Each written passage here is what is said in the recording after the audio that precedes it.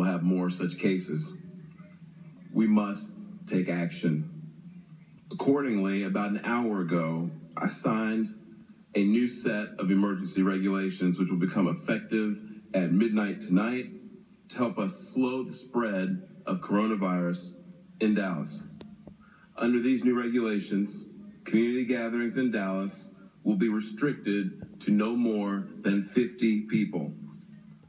The city of Dallas is also ordering the closing of all bars, lounges, taverns, nightclubs, gyms and health clubs, theaters, and entertainment or amusement venues such as arcades and billiard halls.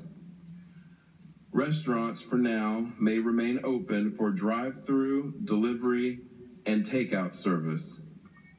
Dine-in service, however, will be prohibited. Our city manager, T.C. Broadnax, will explain more of the intricacies momentarily. But what all of this means is that as of right now, Dallas has the most aggressive rules of all the major cities in Texas for minimizing and slowing the spread of COVID-19. We're taking these actions now because our core responsibility as a government is to ensure the health, safety, and welfare of our residents. And public health has been at the core of our discussions over the last 24 hours. We made this decision in consultation with healthcare professionals. We received advice from the leaders of our hospitals and from Dr. Wong at Dallas County Health and Human Services, which is the city's contracted public health authority. In addition, we've looked to national experts and have received new guidance from the Centers for Disease Control and Prevention. The message that we've heard has been consistent. Act early, act aggressively, act in the interest of public health first. Flatten the curve of this spread and lives will be spared. I want to be clear. While most cases of the coronavirus are mild, what we have seen across the world is that this disease is more lethal than the seasonal flu.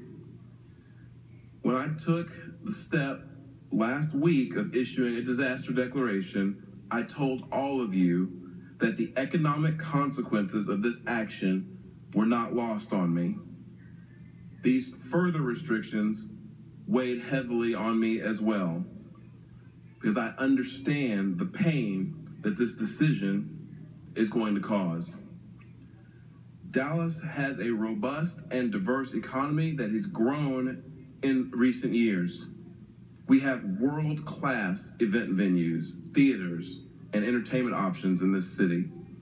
I love to tell people who are from out of town that Dallas is the reigning Bon Appetit restaurant city of the year. We're proud of our service industry and of our vibrant and diverse economy. But this is the time that we have to focus on the greatest asset we have in this city, and that is our people and our communities. Your city government is taking the steps that it deems necessary to flatten the curve of this global pandemic and to save lives.